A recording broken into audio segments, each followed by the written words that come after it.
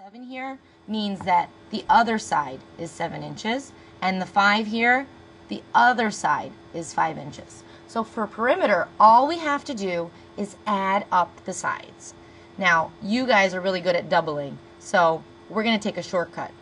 The double of 7, we know, is 14 inches. The double of 5, we know, is 10 inches. So if we were to add 14 plus 10, we would get 24 inches. Now, very important, don't forget the unit. And the unit is just pulled right from here. If there is no unit on your rectangle, you could just write 24 units. But in this case, we know it's inches.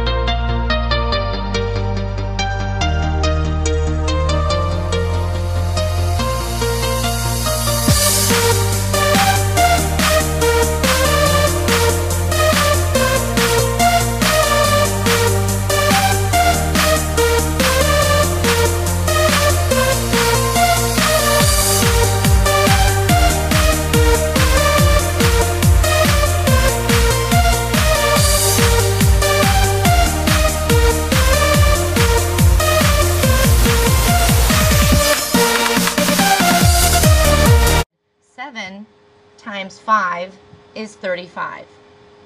It's very tricky. You have to just remember that perimeter is the fence, which is the total length around the shape, and area is the carpet, which is all of this inside the shape. Good luck!